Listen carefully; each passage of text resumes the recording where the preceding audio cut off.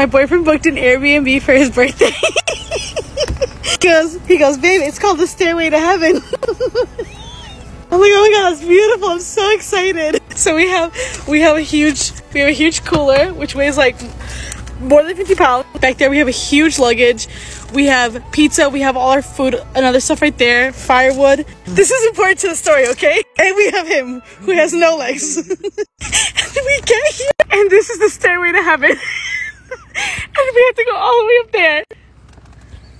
Stairway to hell. So it's 7:15 and we're gonna see how long it takes us to get everything up there. Nice, a rock. I'm breathing hard because I just carried all in one trip, that Yeti, all those stairs. At least the view is beautiful.